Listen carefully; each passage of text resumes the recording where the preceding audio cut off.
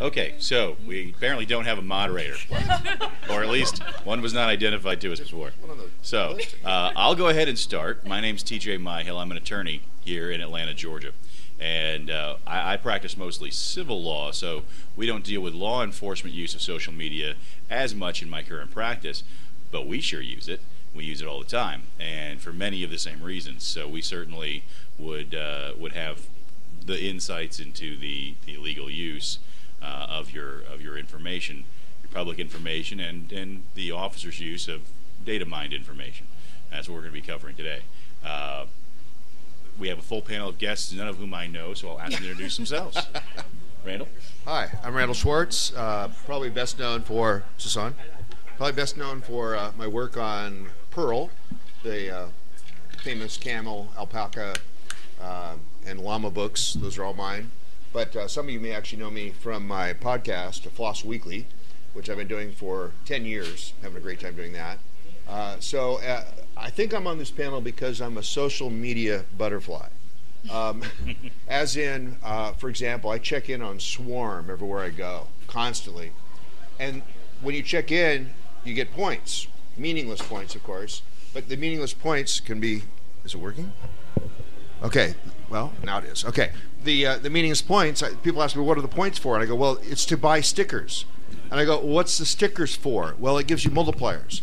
So what are the multipliers for? Well, that means when you check in, you get more points.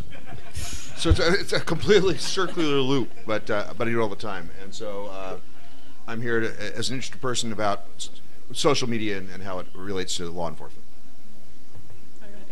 Go ahead. My name is Gennie Gebhart. I'm a researcher at the Electronic Frontier Foundation in San Francisco, where I specialize in consumer privacy and security.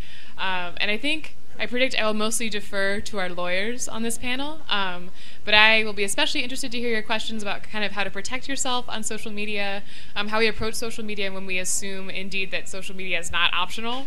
We can't just tell you like, oh, maybe you should just stop doing that. So I'll answer kind of more your user side questions. And my name is Amie Stepanovich, and I am told I am the moderator, so No, we have a moderator. proud to step into that role. Thanks, Amie. You're welcome. Not a problem. It wasn't on the website. I am U.S. Policy Manager and Global Policy Counsel at Access Now, which is a global human rights organization working on the intersection of human rights and technology. And so we come at these issues from, big surprise, a human rights perspective. And from that perspective, actually, we have this radical notion that your data belongs to you. And that whilst public data might be public, when people collect public data en masse, like they're doing today using algorithms, using machine learning, and learning private information from your public information, that law enforcement actually should have to go through some sort of process like they normally have to do to get your private information.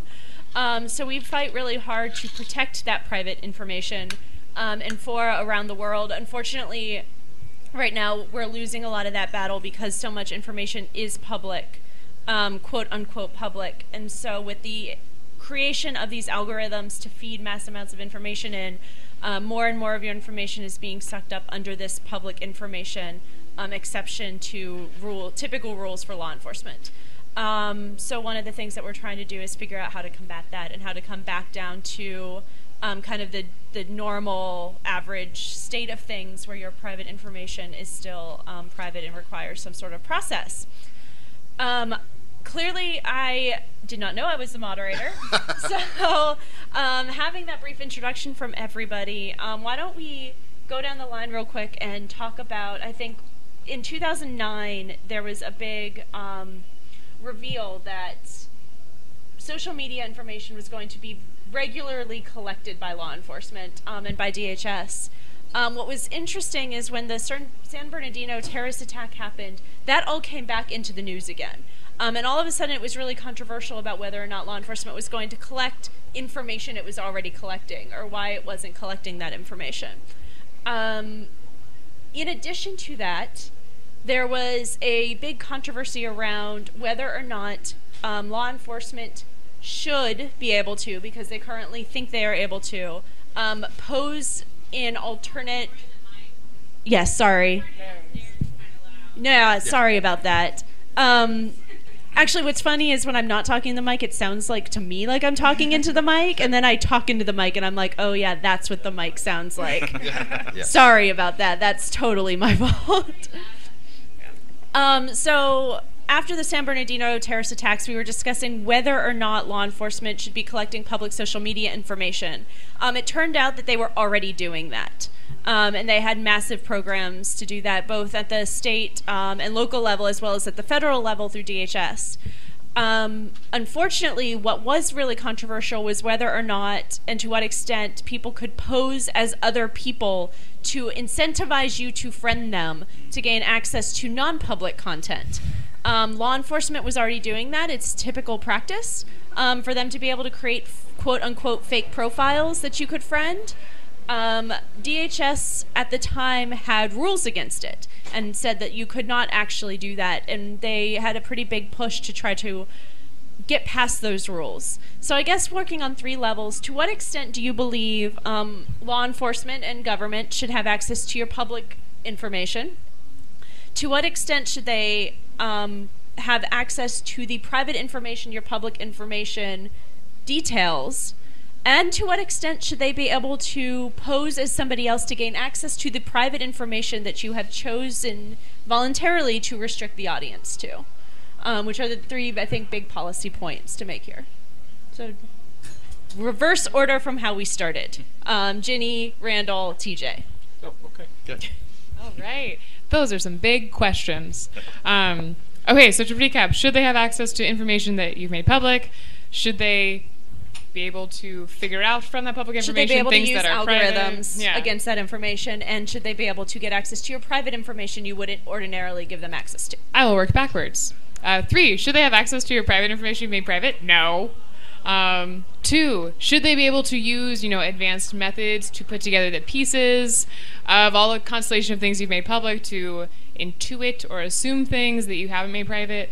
I guess, to me, it's less should they have access to that or be able to intuit that. To me, it's more should you be able to appeal and say, hey, you have assumed from, data point A, B, and C on page 50 of my Google results that I am this or that I do this. You should be able to correct that if it's not right. And then for the first one, should they have access to things you made public? It's hard for me as kind of someone on the technology side, because my immediate reaction, I kind of run into, I'm like, should they? Well, they do. You put it on the internet. And I think so often, to me, and again, this is coming from where I come from in consumer privacy, often the things that we put online and we make public, we don't mean to. On the profiles we use on social media, on the various platforms that we trust, there are a lot of really tricky defaults or defaults that change after the fact that make things public that we didn't know were public. I've sat down with people to Google themselves, and they're shocked by what's on there, and they are in fact the person who pressed publish to put it online. This happens all the time with Facebook. This happens with Twitter. These privacy policies change all the time, and they can have effects or they can change defaults without you being really explicitly aware.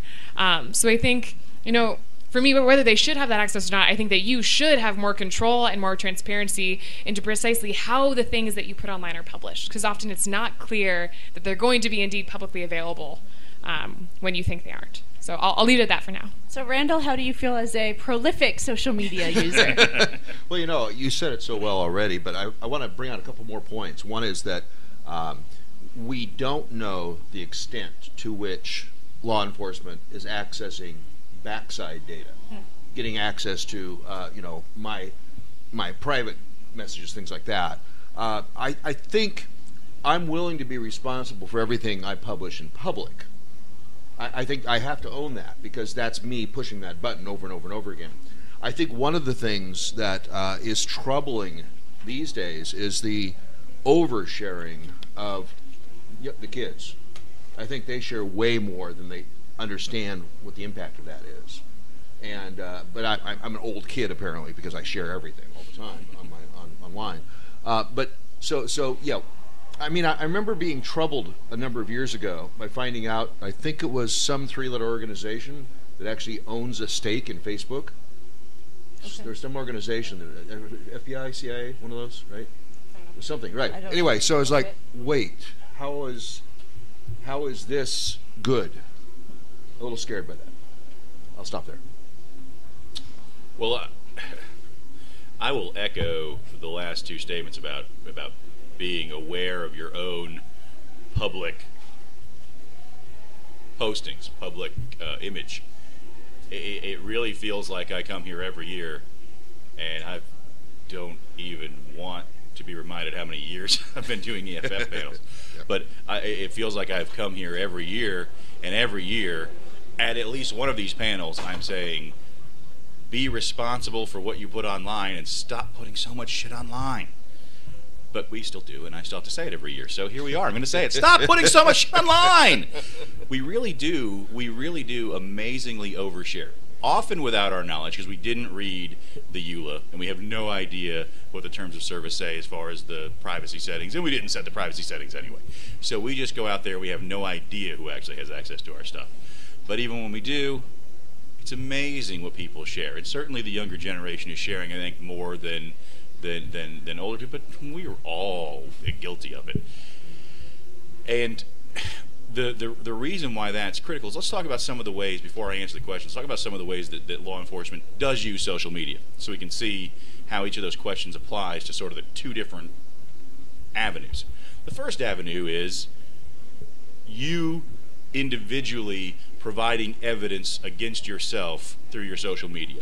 This is where, for example, I already suspect you of a crime, or you're already a defendant or a plaintiff in one of my lawsuits, and I want to find out more about you, and so I go Google you, or I pull up your Facebook profile or your Instagram feed, and it's amazing how many people will admit to crimes on social media.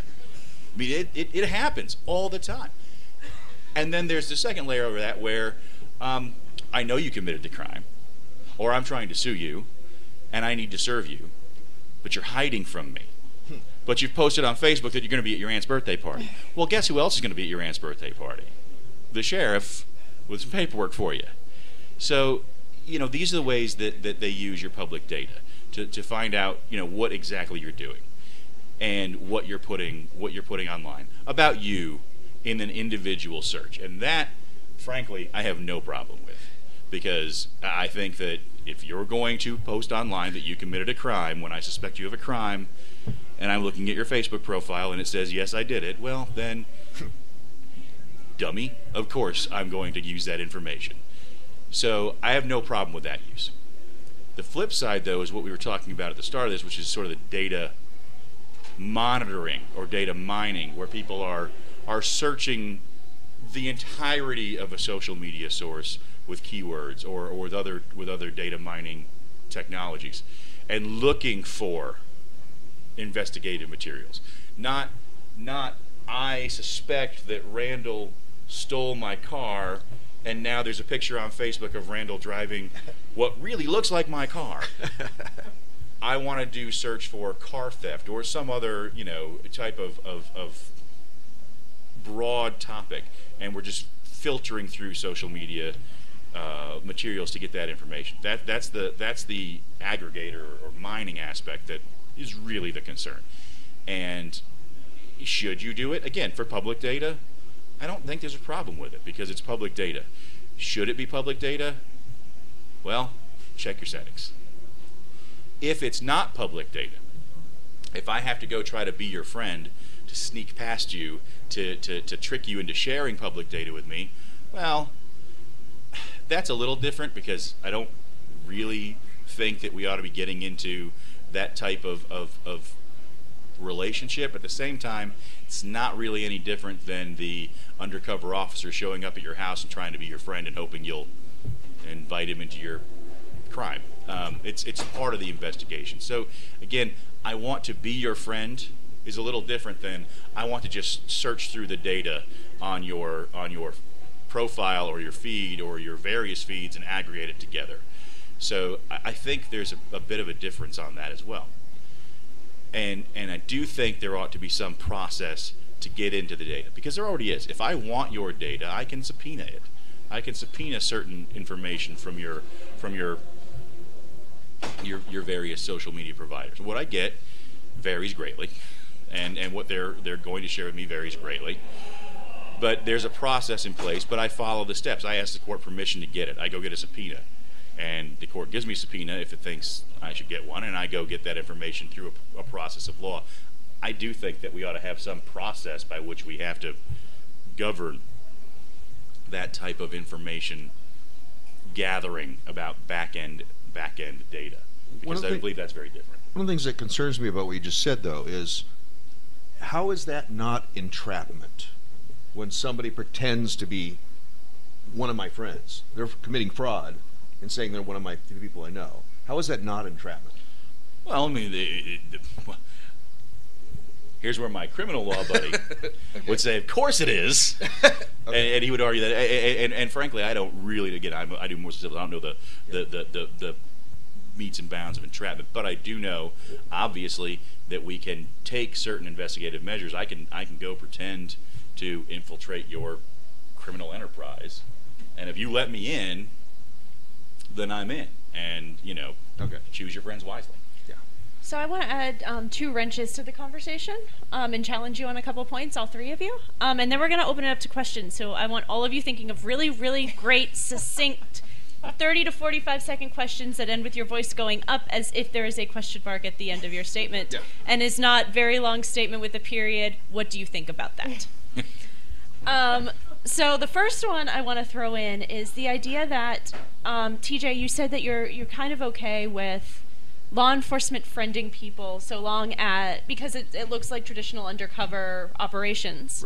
Right. However, on Facebook, there's this very interesting thing where a lot of times I not only gain access to the data of the people I'm friending, I gain additional access to all of their friends' data, and potentially even a step out from that in all of their friends' data.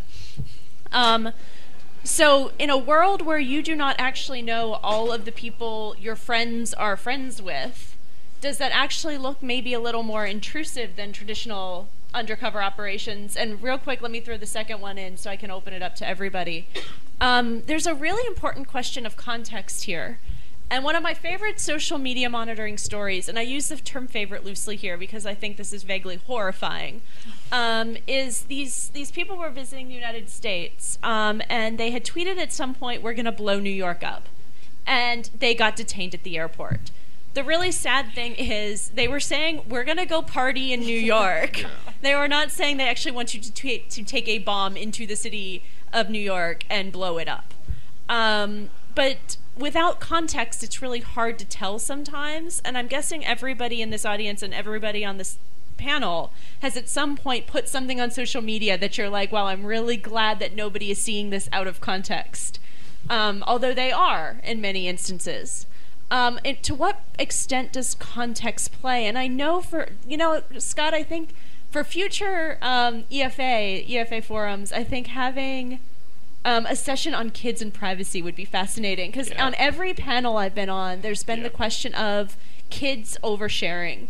And I actually think a lot of the research proves the opposite, is that kids are actually more conscious of their privacy than their older counterparts, and that they are very contextual with what they share. And the context plays a much bigger role. So to what extent does context fit into the social media monitoring conversation for people of all ages? My 13-year-old niece, who I have found is the most sophisticated sharer of information I've ever met in my life, all the way through to my 91-year-old grandmother, who doesn't really understand what Facebook is. I can jump in really fast. And I'm sure a lot of you have the same intuition or the same thought. Amy, when you talk about context, for me, one of the, again, not a lawyer, but as a technologist, a consumer advocate, one of the biggest things I think of for context is users do not desire or generally expect law enforcement to be viewing the things they're posting, whether they're private or public or closed or whatever the settings may be.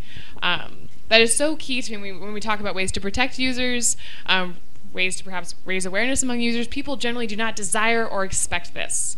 And then second, as far as the kids are oversharing, or the general sentiment of just stop posting so much shit online, I know for a lot of people that's simply not an option.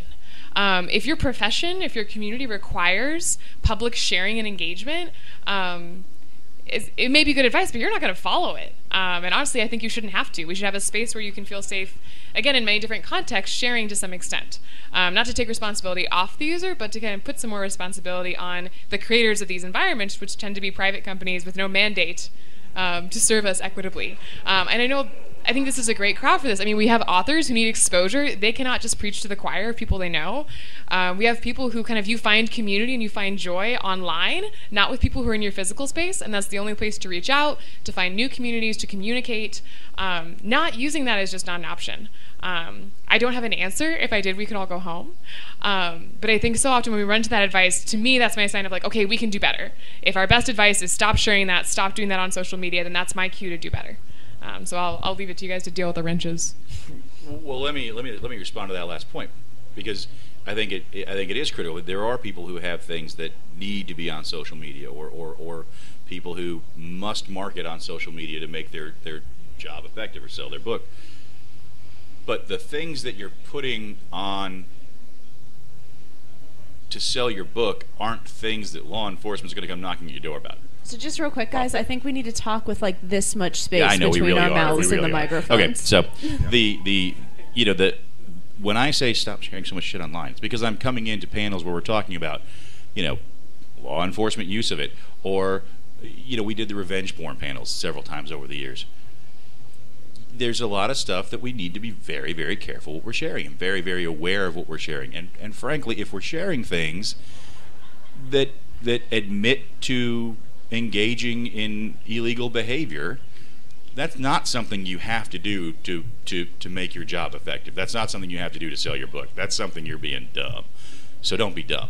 But as far as whether or not we ought to have whole different discussions about the privacy limits on the companies who we're giving this information to, because we do have to get our book sold, that's a whole different conversation, and I have a whole different opinion on that.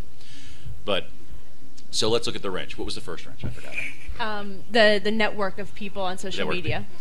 So in terms of the network of people, yeah, I mean that's I guess that's exactly what I was just saying. The privacy, the privacy that you're not getting from the company, unfortunately, does change that.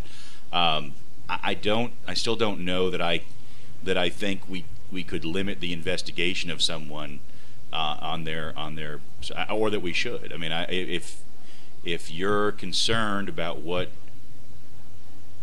this person might see, don't friend them. I mean, if your friend friends them and they still see it, well, maybe don't put the fact that you're doing something illegal online. I mean, I guess that's my only hiccup. Can you guys still not hear? Am I turning away? I'll just sit right here. Yeah. How about that? There you go. Oh, that sounds really good. Yeah.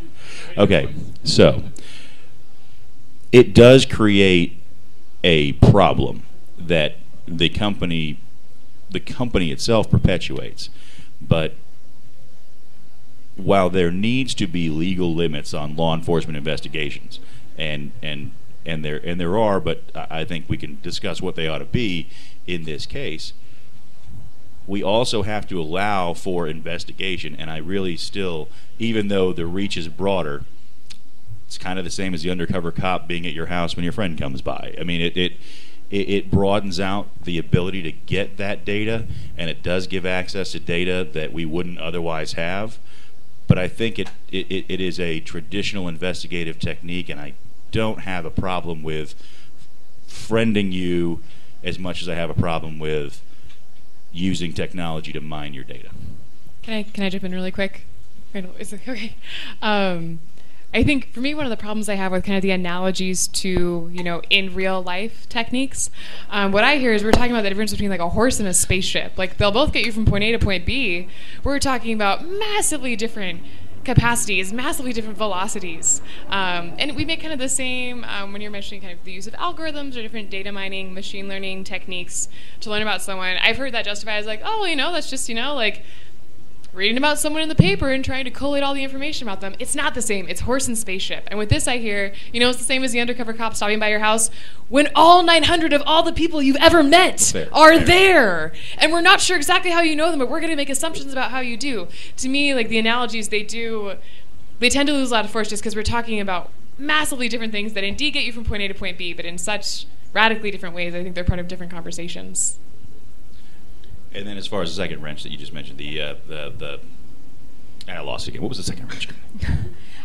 The context, the question of context. Context, right. So as far as the question of context, I think that is a critical distinction. But we deal with things in the law all the time that are taken out of context.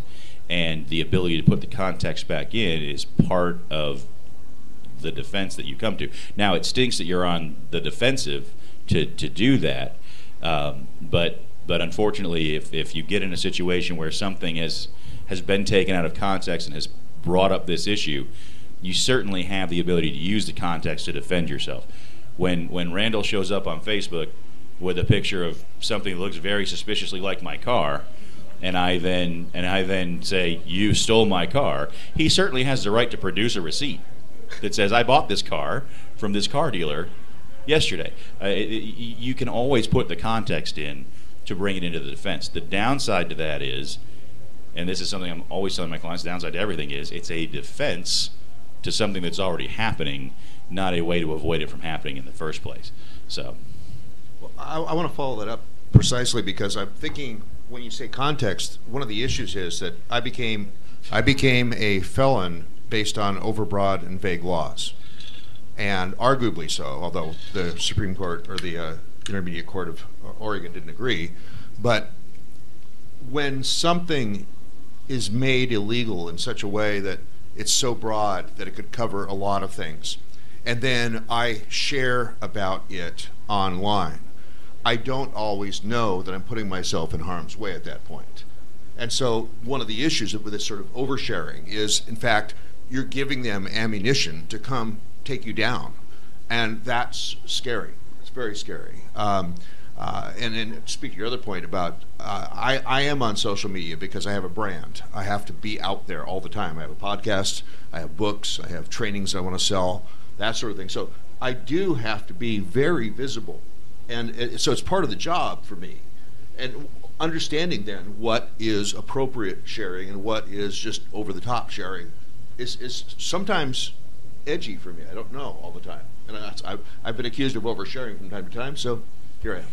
Well, but the problem becomes when you overshare, I would like to buy 10 kilos of cocaine, please. Yeah, well, I mean, that's not that's not a wrong example. That's the kind of thing that does happen. So, I mean, there's oversharing of things that, you know, might make us look a little silly if the wrong people saw them, and that we might not want our boss to see on Monday morning. And then there's oversharing of the stuff that is actually admitting to criminal activity. But let's also put in the for criminal investigations, it's not always about 10 kilos of campaign, because there are often racial aspects to investigations. There are people who are targeted unfairly because they look like somebody a police officer thinks might be guilty of a crime. There are always going to be communities that are unfairly targeted, that are discriminatorily targeted by these programs. And so it's not necessarily always about the person who says, here are my 10 kilos of cocaine that I purchased or sold yesterday. I think some of these programs really do have a big impact on certain communities, and they exaggerate law enforcement techniques that already previously in the analog world are having a disproportionate impact. Well, with the programs, I agree wholeheartedly. With the actual data mining programs or algorithms, I believe that many of those, if not intentionally, then certainly inadvertently skew results and can skew towards, you know, racial or demographic groups, and that is probably the core reason of why I feel very differently about that use than the direct public or in-person contact and context of the data. The things that we share on Facebook, because I'm looking at you specifically, and I'm already looking at you specifically for whatever I'm looking at you specifically for. But when I'm essentially aggregating data to find minority crimes, it becomes a real issue. Right, so there are a lot of. Oh, sorry. Go ahead, Randal. Just to follow up one more time there, the thing that's interesting is, like, for example, I'm from Oregon. We've legalized recreational marijuana, but that's a state thing, not a federal thing. So if I start talking about how I'm using marijuana today on Facebook, are the feds going to come after me? And that's something that's also a concern. All right, lots of different perspectives, lots of different topics kind of thrown into the mix. Who has questions? Lots of them. Many Yay. questions. Many questions. Awesome. With your voice raising at the end. Remember the 45 seconds with the voice up. Yeah. Yes. Is this on? Oh, cool. So I'm going to try and drive like two examples here. Maybe it'll help bring the point home. So one, people tend to lie on the internet. No. Never. They sometimes lie, they over-embellish. You're talking with people, so, two people got in an argument, and online it turns into, we beat the crap out of each other. Things like that. But on the other side, you see other forms where people are communicating. I think of like Dave Ramsey, for example, where he gives very specific advice. And then at the end of his show, there's a little disclaimer that says, this is all entertainment. Don't take any of this as legal advice or as actual things that have happened. Please don't sue us, basically. So with those two different sides where people are saying things and trying to say, don't count this, and then others over-embellishing, how much can you really take what's on the internet and use it as true? Like, can I use that to generate not a permit, Warrant. a warrant, thank you. Or, can I do anything basically to protect myself from when I'm saying these things online under the guise of entertainment versus actual things that I truly believe? Does that make sense? First off, nothing I've said is legal advice, and you can't use it. I think there's a sign down here, isn't there? Yeah. Mm-hmm. Well, I think the problem is that again, if we're looking at, let me just use real-world examples from my world. I don't really deal with law enforcement. Like I said, I'm on the civil side. But let me tell you things that we use your social media for and how it might be used against you. One is, you're at your aunt's birthday party. My process server, the marshal, is going to go serve you at your aunt's birthday party because I've been trying to find you and you've been hiding. The other thing that happens and that we look for is you're suing because you said you've been injured. You say you can't walk. You say that your back is damaged. But, here's a whole photo roll of you bungee jumping. I'm going to bring that in at your deposition to ask how your back feels. So those kinds of things aren't necessarily a statement being made as much as it's the evidence of your other statements being wrong. As far as taking fake statements, if you say on the internet, we totally beat the crap out of each other, and the other guy wants to then sue you for assault or take out an assault claim, he's certainly going to use that as evidence. Now, if, putting things back in context, you put in context what actually happened, you show the actual email transcripts, or you show that no one actually has any bruises, you probably have an easy time of convincing people that you were not. But if you have an admission to something that someone wants to use against you, then you're going to have to back out of it. And it's hard to even be sarcastic on the internet, right? I mean, you say things and it sounds really, really bad when you just suddenly read it in plain text. So that's one of the realities of joking on the internet. It's hard to necessarily sometimes tell people that you're joking, but it is something that we will be able to take your statement at face value until proven otherwise. But a lot of what we're looking for isn't actually your statement; it's your other actions that disprove what you're actually telling me. So just real quick, there are two different levels here. There's the information that can be accessed without any court involvement, any standard being met. Sorry, guys, I'm really trying. And then there is the meet the standard, you can get access to more information. The front end is this public information that could be lies, that could be information, private information gleaned from any of the stuff we've talked about. That then, to get access to other information, to meet the reasonable suspicion standard, the probable cause, whatever they need to get the additional information they're seeking, has to go to the judge. And it has to go, it's not just one piece of information that's being taken, it's a lot of it. And the judge has to make a decision based on the totality of the circumstances. They get it wrong sometimes. I think there are many, many examples of them getting it wrong, but they are supposed to establish it with more than just one piece of something that could be sarcasm or a lie. And so that's how they gauge that. And then there's the matter of what they can get access to in order to get more access to other things. And there's always that dichotomy. So there's been a lot of discussion about the direct law enforcement, but a lot more things, especially at the federal level, are happening administratively. Things like the recent knowledge that the IRS is data mining to decide who to audit, the fact that your social media can be used even as an American citizen as you try to return into the country. So there's a lot of discussion of protecting us so that we can not get to the warrant stage, or we have the chance to put things back in context.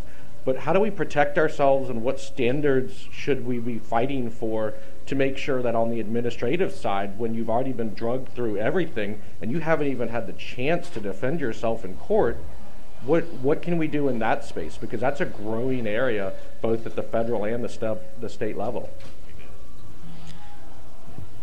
So do you want to, Jenny, do you want to go ahead? For me, it's privacy for the user, transparency from the institution. I mentioned earlier that, if, say, the IRS is using very fancy technology to make some decisions, that technology almost definitely has a lot of biases coded into it and will, replicate problems that we've seen in the past used in a discriminatory fashion. My main ask for that, other than making better technology and diversity in the tech industry, is transparency. You can see precisely how those decisions are made, and you can appeal them if they are wrong. The same goes for a lot of social media. If we're talking about Facebook, some of you may have seen it. If you haven't, I encourage you to go check it out. The page where Facebook tells you what it thinks you like. Twitter also has this buried in their settings where they tell you what advertising buckets they have put you into. And that's something I applaud, the fact that you can see what the platforms, companies, institutions think about you, and if it's wrong in a dangerous way, that you have a way to appeal it. To me, that is kind of the number one standard to push for. There's also, ECPA, the Electronic Communications Privacy Act right now is looking to be updated because it was written before the internet was actually the internet that we know today. And so there's this really weird caveat where mail that's older than a certain period of time, that they don't need a warrant to access that email. And they're trying to update it to make that standard, because you used to delete old email. Now who deletes email?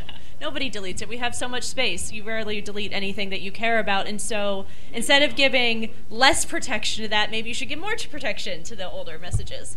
What is holding that reform up in Congress is because the SEC wants an exception to be able to get access with less than a warrant for certain investigations. And it has held that up in the Senate for many, many years now.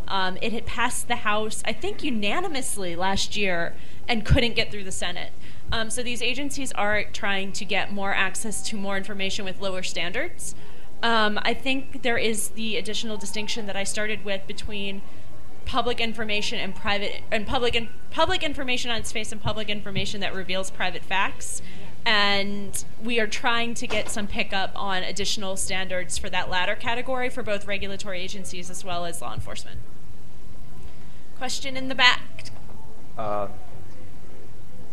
When companies like Facebook and Twitter update their privacy policies, it kind of makes it apparent that there is no real interest in the consumer's privacy. It's all just about what they can justify. And that leads me to be really concerned about whether they're even following the rules that they promise they are. And when law enforcement goes to a major social media company like Facebook or Twitter and asks to see private messages or deleted messages, I'm not sure that any of the parties involved have the common person's interest in mind. And I was wondering if y'all had any opinions on what a person might do about that. I mean, Snowden kind of created a thing where companies actually really got hit hard on any compliance they had done without challenging law enforcement data requests. And in the wake of that, and Gennie can talk about the work EFF has done on Who Has Your Back, and TJ and Randal can weigh in, many companies have started issuing what are called transparency reports, which are invaluable in our space. And they tell you how many different court orders they've received for information, how many times they've complied, to the extent they can reveal that information. National security requests have some limits on what information they can reveal, unfortunately. I think companies are more aware of than ever that if they comply willingly with law enforcement requests, that information will be made public. So I think they have received some incentive not to. That's not to say that it isn't happening in several circumstances, but there is great public pressure on them that they are aware of post-Snowden. And these transparency reports have helped, and most companies do put them out now. I know what's really a cool thing is the canaries, the ones where they say, as long as this page is up on our website, we have not yet been served something that we can't talk about. That's a really amazing technique. I'm glad people came up with that. Yeah, libraries came up with that, Yeah. says the librarian on the panel. Yeah, in addition to transparency reports, another really good resource, again, says the EFF person on the panel, the EFF's Who Has Your Back report, which is kind of the question I heard you asking, if I'm not mistaken, kind of like who, among these parties involved in this transaction, who has my back as the user? That is the question EFF asks every year of a list of, I think this year it was 18 companies. And we go through several questions about kind of, do they follow industry-wide best practices? Do they have a transparency report? When the government comes knocking with a national security letter, an NSL, that Amie and Randal are talking about, a gag order, do they have a policy of challenging it in court? It goes through every year, 5 or 6 key questions that hopefully can give you a better idea of indeed who has your back. And different companies score wildly differently. Generally, the large telcos tend to score the lowest. But I highly, highly recommend checking that out. There's a lot to learn there.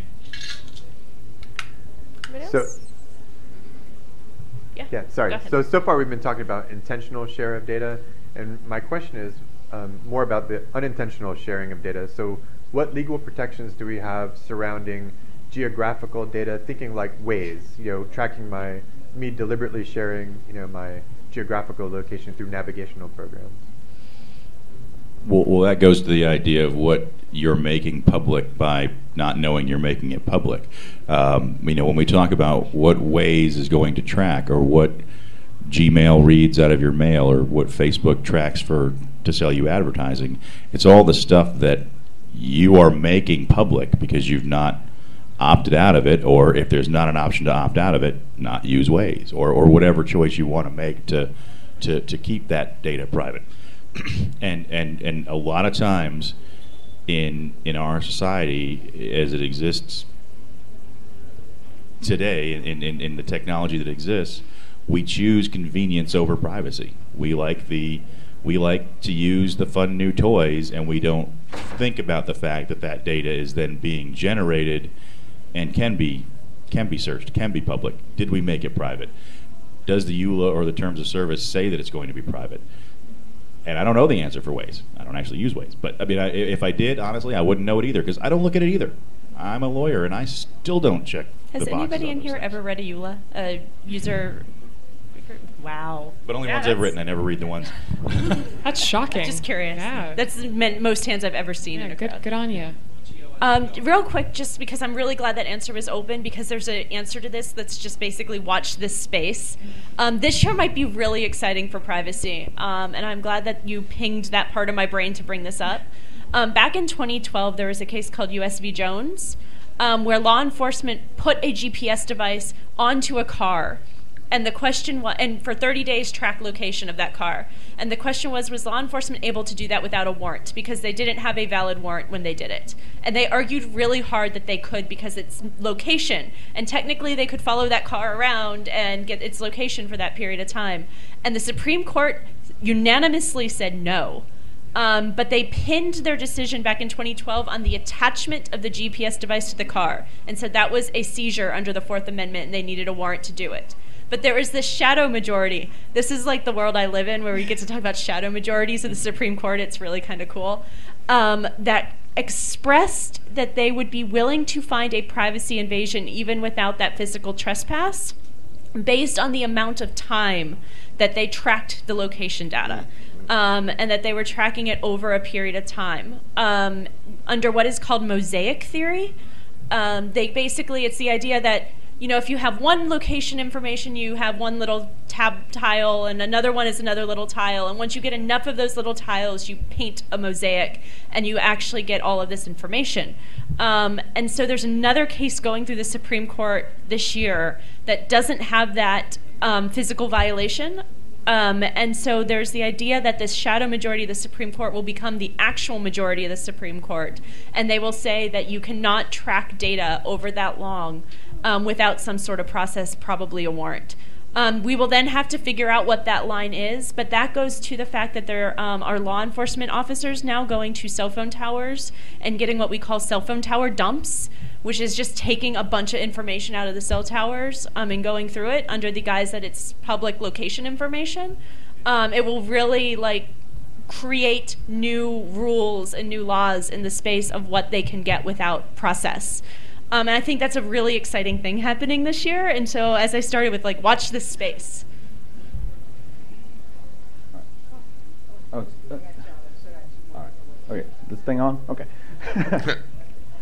Regarding, there was a recent case, I believe, LinkedIn, I think they lost it, where another company was skimming data, user data off their site, and I believe they lost the case because it was publicly available. The company wasn't at the point where they had to actually create an account and agree to a EULA that precluded data mining and scraping. When it's a law enforcement agency involved, if, like in the case of a law enforcement officer who created an account and that agreed to that EULA, how much of a factor is that in getting such data when it's in a violation of a EULA that was agreed to on that account? Is that a factor for law enforcement at all in cases? Does it weaken the case at all? I'm not 100% sure I understand. So let me make sure I understand the question. Is the question that if I am a law enforcement agent and I log into a site with a real or fake account to become your friend, look at your information, do whatever it is I'm trying to investigate, am I bound by the EULA? Well, the officer, the person who created, yeah. Are they bound at all? If the account was created for that purpose to access additional information that was not available publicly, is that a factor at all in court? Well, you're still creating an account. You're still accepting that contract. The question I think is, does it weaken the case at all if they bring a case against somebody if they acquired data through those means? Well, what are the question I think becomes what are they getting? If I look at your LinkedIn profile and I get your job history or something like that just on the page, I'm not violating the EULA by getting that information.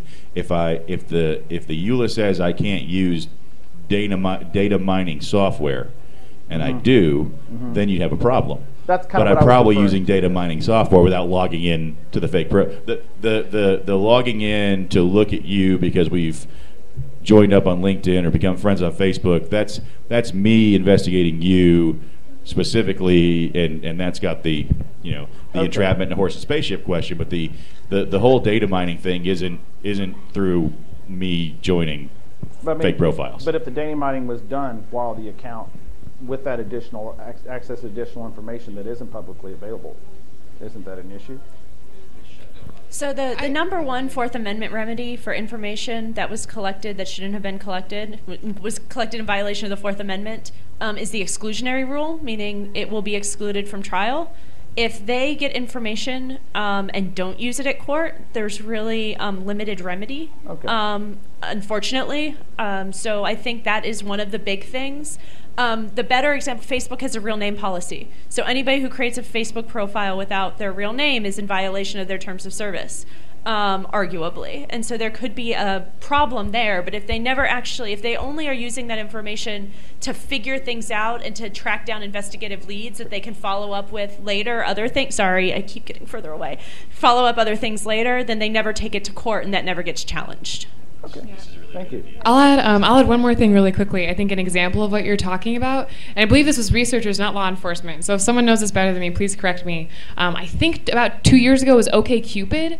Some researchers just scraped the hell out of it and used some lovely data mining techniques to learn things about it. And it was a big question of like, whoa, is this ethical? Like, sure, it's publicly available because it's OkCupid, like you want a date. So if you have, not publicly available to people with a login, right? You have an account who have logged in. OkCupid's terms of service say, hey, don't scrape the site, don't mine the site. But now this data set is out in the world of arguably sensitive information that people didn't want necessarily to get out beyond kind of the enclosed environment that is OkCupid users. So I think that's an open question for law enforcement, for researchers, kind of for any actor who wants to use these kind of methods within the enclosures of a private website. Wouldn't that be a matter of state? This wasn't a legal case. This was just like researchers making a data set and putting it online and all of us being like, what have you done? Yeah. Question? Next. So tech companies don't want to reveal a lot of information about their users, which can be good, but in the case of somebody pretending to be you and admitting to crimes under the guise that they are you, how would one go about protecting themselves? Could you get a subpoena for the IP address? If it was, say, 4chan where it's totally anonymous, how would one go about protecting themselves when somebody's imitating them online? Well, if someone's pretending to be you online, that's identity theft, and it's I mean, there are lots of different avenues to pursue an identity theft issue. There's also, well, I mean, you probably have a lot of consumer corrective type of information. Sure, yeah. But I mean, the first and foremost step is you would report it as identity theft or identity crime, and you'd let the law enforcement handle it in your favor that way. But then, I mean, they would have to get the IP address. They'd have to get some kind of information. If the website doesn't want to release that because they're trying to protect their users, then, I mean, what would you do in that case? I've never seen a lot. They will challenge things that need challenged. In certain cases, they will give over information that needs to be given over as well. I think the number one problem is going to be if that person was operating under something like a Tor node, which does become a problem, unfortunately, that people commit crimes under Tor nodes. They also do really good things that should be done under Tor nodes. That it is a problem. But most of the time, the companies, when these are legitimate requests, will turn over the information that needs to be turned over to pursue criminal activity. Okay, thank you. If we can get 2 questions at once, and then we have to wrap up because we're running out of time, guys. I'm really sorry. Not a problem. We'll take 2 at a time. We'll take 2, whatever the last 2 are. Everybody will go down the row and respond to them and give wrap-up comments, and then we're available after the panel.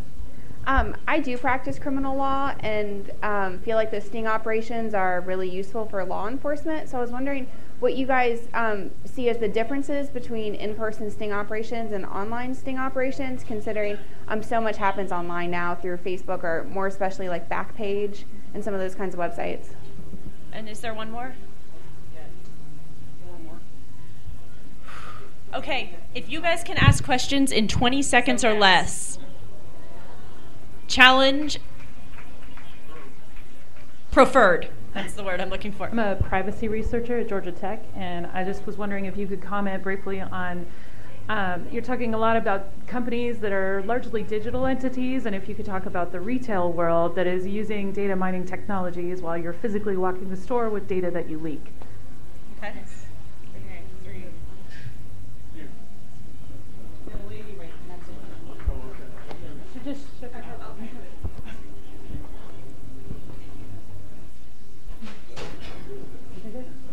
How useful do you guys think a VPN is in protecting your information? I have one myself.